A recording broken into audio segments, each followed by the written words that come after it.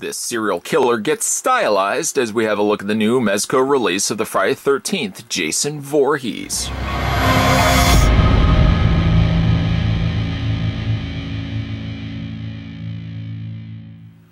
The star of over 11 films, Jason is a virtually unstoppable killing machine. He's also the latest character to be immortalized in Mezco's signature super deformed style. In addition to having 10 points of articulation, Mezco's deluxe stylized Friday the 13th Jason Voorhees figure comes ready to slay with his signature bloody axe and machete, which have been at the end of countless unhappy campers.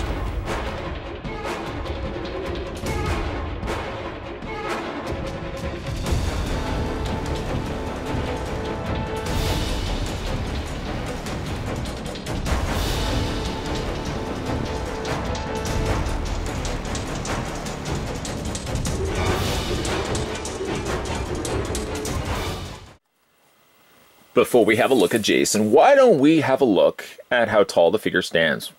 Sounds good to you? Sounds good to me. The figure stands exactly 7 inches in height. If you want to translate that to centimeters, then the figure is 17.8.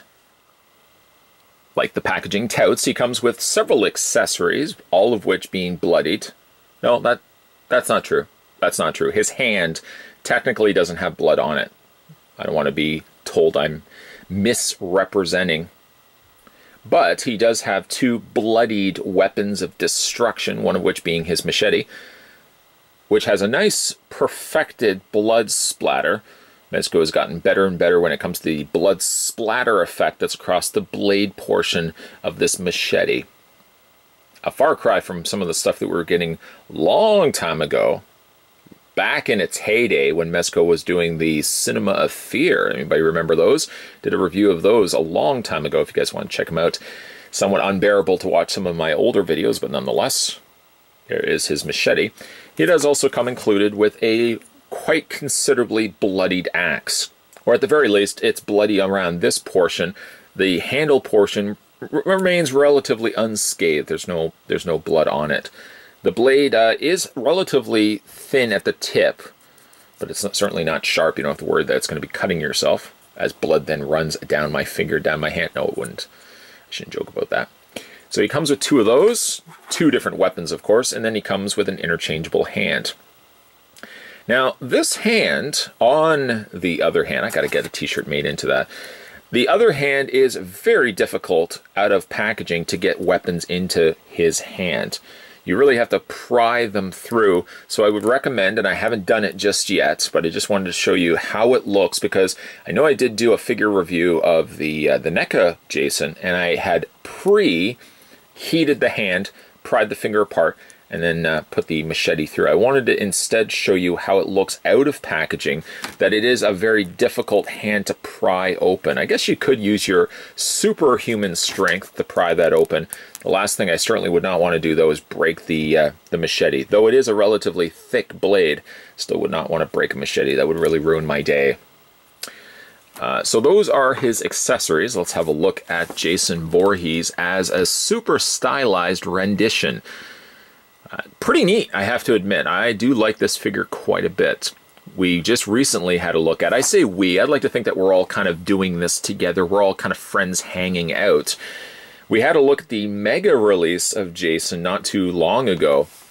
And I have to say that this one is a better looking Jason just all around. It doesn't have as much the posability as the other one did. The other one did have also fabric making up his outfit, but I think this is just a better looking Jason, well-rounded. It also so happens to have the option of having a removable mask, which I'll talk about a little bit in a second. Before we do that, let's have a look at Jason Voorhees' mask. Now, this is Friday 13th Part 3. Part 3 3D. I made the mistake of calling it Part 3D. But this is the Part 3 3D Jason Voorhees. You can really tell by the fact that he doesn't have the wedged cut at the top of his mask. Relatively clean looking mask as well. Wearing his trademark outfit of the under white shirt, the olive colored outer shirt, and then almost silver-like khaki pants. I guess they're not quite khaki. I think khaki is... There's a debate about whether khaki is the pants or the color.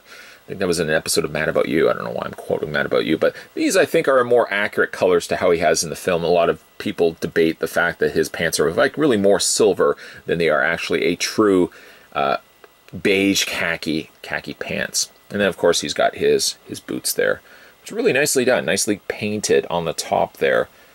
You can see that he's actually got caps on the fronts of his boots, which are a slightly different color than the rest of his boots, which are more of a darker brown. There's the back of his figure with his trademark Jason hump on the top there, the hunched back Jason. Very notable thing about the Part 3 Jason above all the other ones. So, okay, all right. I know you guys wanted to see the removal of the mask, so we can go ahead and just very carefully slide the mask off.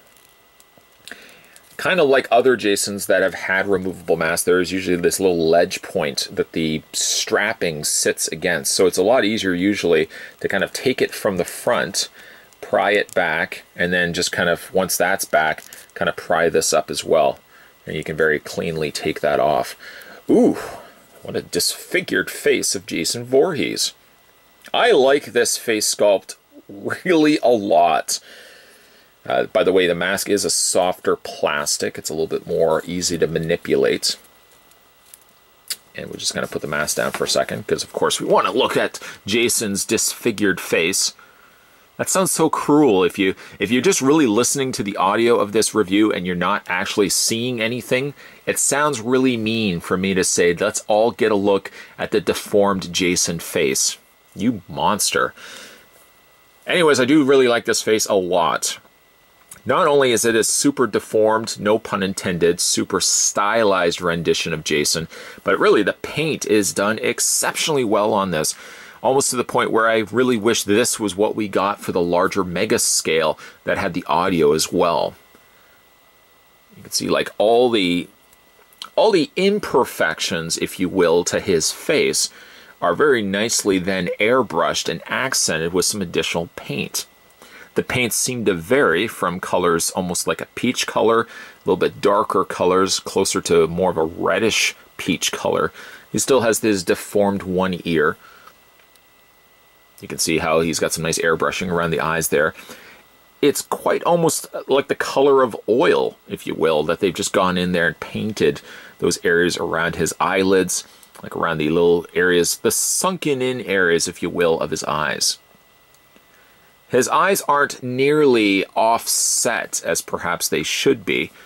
One eye should be a little bit further, but overall I'm pretty happy with the head sculpt. I also like the fact that you can see a tongue in there, some gums and some teeth. Those are summer teeth after all. Some are there, some are not. I'm here all day. And then, like I said, we've got the really nice coloring here on the outfit. It's such a good head sculpt, in fact, that I almost would want to display him without it, or at the very least, kind of like what he had when he like lets himself down from the noose. You can see like the partial reveal of his face. Maybe display him like that as well. I can only hope that Mezco will follow suit and give us other versions of Jason's, other renditions of Jason's from the different, various sequels that would follow. Because I really do like where this is going with this particular line. Really have collected the other super deformed, super stylized renditions of the characters. I think some of the other ones I've done is, of course, the Sam from Trick or Treat. I feel as also I might have done a Michael Myers. Again, a long time ago, those slightly older videos, a little more painful to watch. At least I think so. So we'll go ahead and just put his head down. And just to show you as well, we can go ahead and take... Now this hand here, unlike this hand, you can see has a slightly more opened, broader opening to it. It does make things a little bit more easier, I find, to get his weapons in place without having to go the route of heating the hand. Still, you may have to use some super strength just to kind of pry the fingers away from themselves so you can then fit the machete right through. And you can see he holds both the machete, like that, or you can also display him with the axe. Taking the machete, I find, is a little bit more trickier to get out because it's got that little extra knob on the end. And then we'll go ahead and take the axe. We'll just slide that through. I currently have it on a pre-order. It should be arriving soon enough. There is also a... Slide the axe right through his hand. There is also an Entertainment Earth exclusive version of this guy that has a glow-in-the-dark mask. I don't know if he actually has other accessories to him, whether he's just going to have the same axe and the same machete, but he's going to have a glow-in-the-dark head, and when he eventually comes, we'll do a review of him. And there's what he looks like with the axe in his hand. His hands are kind of more so like, you know, one of those hands, if you want to pose the figure. I often do this a lot with thumbnails because it just looks so cool. These are sort of more his gripping hand. It really doesn't work well to hold the axe. As you can see, there's not really enough of his fingers that are gripping onto it. I kind of wish that they could have gripped him a little bit more. At the very least, give him an extra hand. No, not that hand, but another hand where it was actually him gripping this a little bit better, as opposed to, you know, he just sort of is holding it, but he's not really holding it. We're pretending, but we know it's not really working. It's not really working for this guy. So that's another thing I would have probably done differently too, is just add an extra hand for Jason. As for his posability, let's go ahead and look at that right now. His head rotates all the way around. Nice big bulbous ball joint. That's a lot of bees. Head rotates all the way around. It hinges up and down. It angles left and right. Shoulders hinge out. They rotate all the way around. This often brings me back, when I look at certain figures, sometimes it brings me back to when I was doing the early reviewings here on YouTube. And some of my earliest fond memories are figures like, for example, the Mezco Cinema Fear line, which again, really, this particular Jason reminds me so much of that because he doesn't have the posability on the lower legs. Instead, he's just staction. Staction basically means you can't do anything with it. They're pre-posed, statue-posed action figures, and that's basically what you're getting with the lower legs. Very nicely painted. Very sadly, no pose other than this. That's all you can really do. So he's got posability in the head, the arms, the elbows, also the swiveling on the forearm areas of the elbows, and then you can rotate the hands. And that's it. And then again, waist swivel. The figure sort of does have a lean forward, like when you stand the figure up, you can see he kind of angles to the side. I can't find a way to compensate for that. I guess you could kind of bring the head up. But he always seems to have like a look like he's leaning against a wall. It's a trade-off that I'm willing to accept because from the front, ooh, this figure looks oh so good. Ironically enough, or maybe it's not ironic, but I did end up picking up the stylized Jason that we just finished looking at in this review. At the same time, I picked up the Mega 14-inch Jason that had the audio. I had ordered them from the comic book store many months ago, and they showed up. That usually is what ends up happening. You go in to pick up one thing, and they say, oh, hey, by the way, while you're here, we've got also this other stuff that you had ordered. My wallet goes, sigh. But anyways, I did pick up this one at the same time as the mega-sized Jason, and in all honesty, I like this figure a lot more than I like the mega-sized Jason. This one's cute, this one's small, it does have posability where it counts, and he's a really neat-looking rendition of Jason. Super stylized works well for this Jason. Super deformed, and I don't mean just his face, but the super deformed nature of these smaller scale figure releases from Mezco work extremely well for some characters over others. Jason just so happens to work extremely well, and I'm looking forward to seeing what the Entertainment Earth version of this guy is going to be. I think the only difference is that he's going to have a glow-in-the-dark mask. That's really about it. But what I could do is display one Jason with his mask slightly up, the other Jason with the axe in his hand. I could kind of mix and match them so they look a little bit different from one another. Definitely looking forward to that one arriving. I ordered it by the mail, so it should be coming whenever the post office decides they want to deliver mail, which sometimes is a little on the slow side. Either way, I like this figure quite a bit. Price point is a lot more affordable too to your wallet. Your wallet will thank you later. This guy I think will cost you about $30 to $35. A far cry from the mega scale Jason that we had a look at, which was over $100, about $110. This guy's affordable, he's small, he's compact, he's super deformed, and he's really cool. He does have a removable mask. Did I also forget to mention, he's really cool. Pick this guy up if you can find him. Like I said now, he should be available at your local comic book store. Today we were having a look at the brand new released Mezco Toys Friday the 13th. This was the super deformed signature collection. I think it's called the Super Deformed Style Signature of Jason Voorhees. That's going to be a long title to put in the video description. Sometimes that really sucks. You put that all in and then YouTube says too many characters. Too many characters. You got too many characters. Keep having to kind of abbreviate. That's abbreviated. Abbreviated. That's abbrev. If you guys want to go back and have a look at some of my other Mezco figure releases or figure reviews, you can check those out in the playlist. And also, if Jason is kind of your cup of tea, he's sort of my cup of tea, there is a playlist designated just to the Camp Crystal Lake Killer. So if you guys want to go back and have a look at all the stuff that I've done, Jason, up to this point, everything will be there. Promsies. Promsies.